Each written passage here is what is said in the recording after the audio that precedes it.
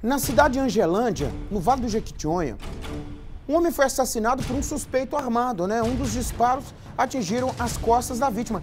A motivação é investigada e o suspeito procurado, o Fantoni, vai contar sobre isso.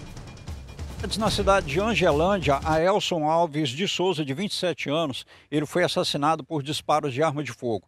De acordo com informações, um cidadão armado, encapuzado, se aproximou dele e efetuou o primeiro disparo pelas costas. Depois de caído, o Aelson ainda recebeu 2 disparos de arma de fogo pelo mesmo atirador e em seguida o cidadão fugiu. Apesar da tentativa de socorrer o Aelson, não foi possível salvar a vida dele. A polícia não conseguiu, juntamente com os parentes, identificar o autor e principalmente a motivação do crime. Então, Nicomedes, vamos colocar o Coriol para cantar? Diz que denúncia 181, a sua informação é importante, a sua identidade não.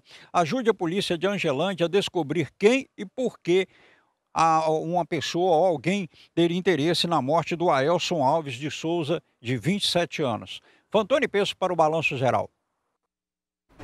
Fantoni, vamos colocar o 181 na tela aí, Bebiano. O Curió para cantar, por favor, Gabigol. Quem tiver informação, passar para as forças de segurança, né? Sempre tem alguém que vê alguma coisa, ouviu alguma coisa diferente, percebeu uma movimentação.